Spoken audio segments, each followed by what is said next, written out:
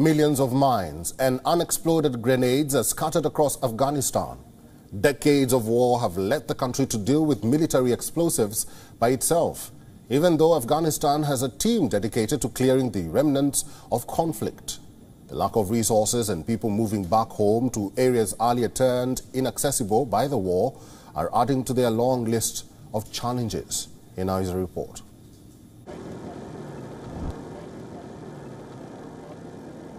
Deadly remnants of war remain hidden under the Afghan soil. Large parts of the country are littered with unexploded mines dating back to the Soviet invasion 4 decades ago. Then the brutal civil war and fighting during US intervention after the September 11 terror attacks. So more explosives lined across the country, adding to the lethal mix. People are afraid. There are a lot of mines and several types of explosives. There are old mines and there are also the current explosives the Taliban have placed. There is other ordnance left during the fighting between the Taliban and the government, scattered all around. A lot of people have been injured and there is still a lot of danger if it's not cleared. Over the years, the battle-scarred valleys in the south of Kabul bore witness to intense fighting between troops of the West and the Taliban. There are highways littered with bomb craters and roadside mosques surrounded with shrapnel damage. When the Taliban retook Kabul in August 2021, people started returning to their abandoned homes, schools, and even farmlands. And that exposed a new wave of Afghans to unexploded landmines, grenades, mortars, and improvised bombs.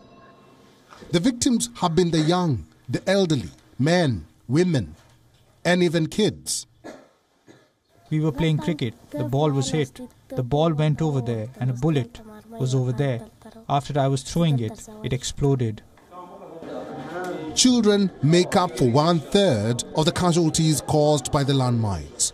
There is a lack of education about the dangers of the explosives, and more than that, a desperation to earn a living and bring in some money home for their poverty-stricken families.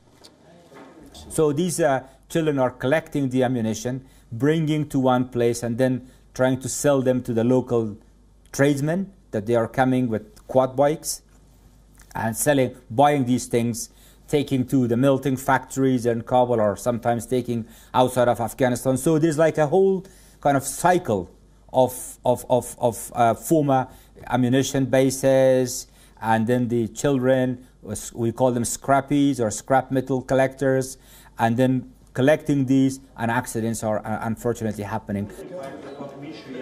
After a day of scavenging, 12-year-old Amjad thought he'd made a valuable discovery, but the find was devastating. The United Nations says more than 13 million items of explosive remnants have been cleared in the past 30 years. The bombs and grenades are suspected to be scattered throughout a quarter of the country, which was previously off limits due to fighting. And now, with people returning home, clearance teams struggle to keep up with the pace. The International Committee of the Red Cross says that at least 1,500 people have been killed or even wounded until August this year.